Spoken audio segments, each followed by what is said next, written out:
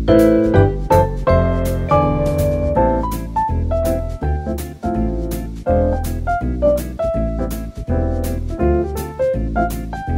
guys, welcome back. We are getting ready to fry some fish. This is croaker fish found off of the Atlantic Ocean, and it is amazing. You can find it in a lot of places going along the coast. And this is the croaker fish. You will definitely need some of it. This is an award-winning recipe. My father used to catch croaker fish off the Mississippi River all the time. He would fry it up in this amazing cornmeal batter, and oh my goodness, it won over many hearts. So I'm going to share this recipe with you all and show you just how we do it. All right, guys, let's get busy. Okay, now of course you're going to need the fish. And this is the croaker fish. This is a whole fish. It does have bone in it. We're cooking it this way. Head has been removed, although some people do cook it with the head on, but I'm not. Okay, we're going to need some cornmeal. Now, this is not a cornmeal mix. This is just regular cornmeal. I have the yellow cornmeal. You can use the white, but we use the yellow. So you want to get you some old-fashioned yellow cornmeal. I've got an egg. I've got a little heavy cream, a little lemon juice.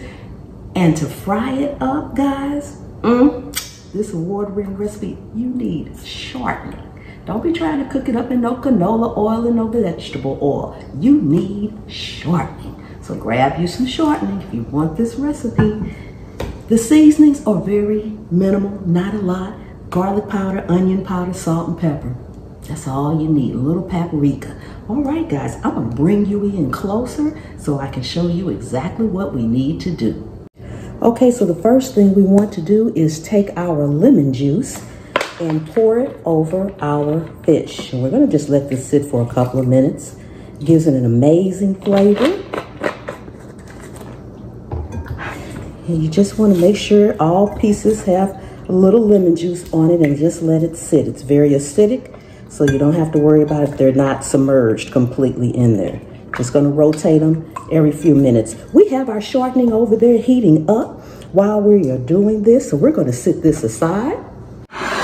Now you're going to need an egg wash. So I've got my egg lightly beaten in here. And since I'm using a little heavy cream with this, I'm going to go in with a little water as well, just to make it just a little bit more liquidy. But if you have milk, that'll be all you need. Now, as usual, I'll leave all the ingredients down in the description for you guys. Make sure this is well mixed. Now to it, we're going to add some garlic powder. Now this garlic powder is in this jar because this is my homemade garlic powder. And if you want the recipe for how to make your own garlic powder and onion powder, leave me comments down below and I will share that with you guys.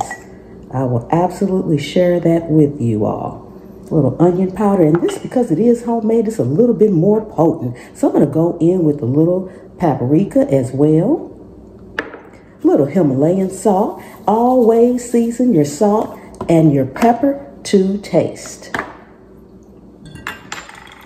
Again, make sure everything is well combined.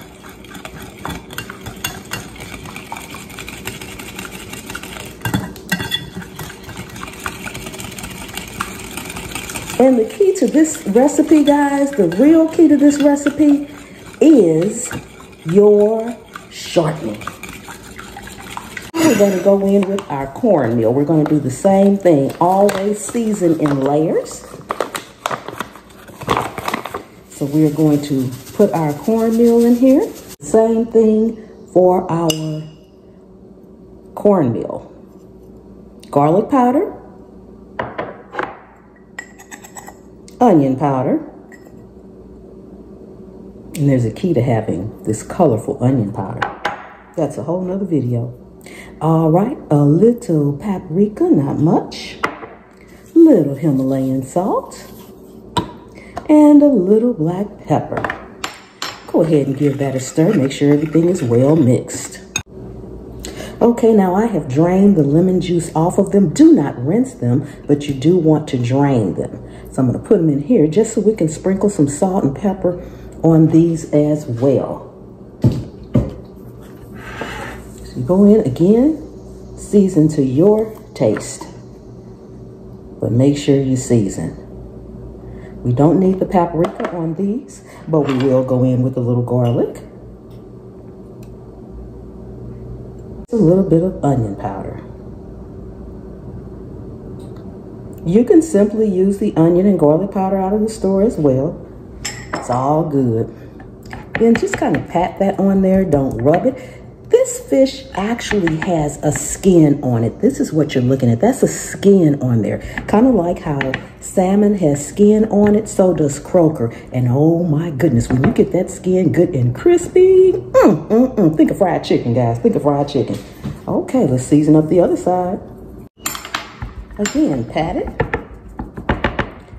Make sure it's well seasoned. And get some inside there. Take your hands, take some of that seasoning and rub it on the inside there, right on the inside, all the pieces. Now that we have it all seasoned up, we want to take our croaker fish and we're going to first dip it in our egg wash. Make sure it's coated really well, but also, guys, make sure any excess drips off. All that does is clump up and come off in your oil. So you don't want that at all. Make sure it's off of there. Then go ahead and get it coated with your cornmeal mix. And yes, you can put some on the inside there. Make sure that tail gets done because it's nice and crispy. And yes, it is edible. It is edible. Oh my goodness. And then you just want to set it aside and do all of them like that. Okay, guys, so this is what your fish should look like. Okay, guys, we want our temperature in our skillet to be at 360. And I am using a thermometer this time. I usually just sprinkle a little cornmeal or flour in my oil, but I'm actually going to give the way a thermometer just like this. This is a Final Touch X10 professional thermometer when I reach 10K subscribers. So guys, if you would take a moment, if you are not subscribed, turn on the bell and subscribe to the channel. I really would appreciate it. Okay, let me see where we are. I think we are just about there. We are now passing 350 on this thermometer.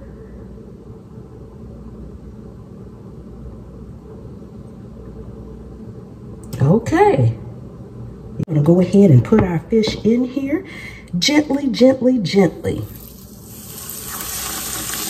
I'm just going to do 2 at a time so I won't be crowding my skillet. And it was a good thing the temperature was up a little high because when you drop your fish or anything that you're frying, your oil automatically cools down. So we're going to let this cook and we'll be back when it's time to turn it over. Okay, we're going to go ahead and turn it over. Ooh, it is looking good, looking good. Amazing. Oh my goodness. It only needs to cook about 5 to 8 minutes total. So we're going to let it cook on that side for a few minutes and we'll be back. Okay, we are ready to take this out and it is looking amazing, amazing, amazing. Look at how crispy that looks on the inside. How crispy that is. Look at that all over. Isn't that delicious? Put it over here on a wire rack and let it cool. Oh my goodness, my goodness, my goodness. Amazing, amazing, amazing. We are all done. Thank you so much for coming and hanging out with me today in my kitchen. I really do appreciate each and every one of you guys. Look at that crispiness. Oh my goodness. And I will see you next time. The good Lord willing and the creek don't rise.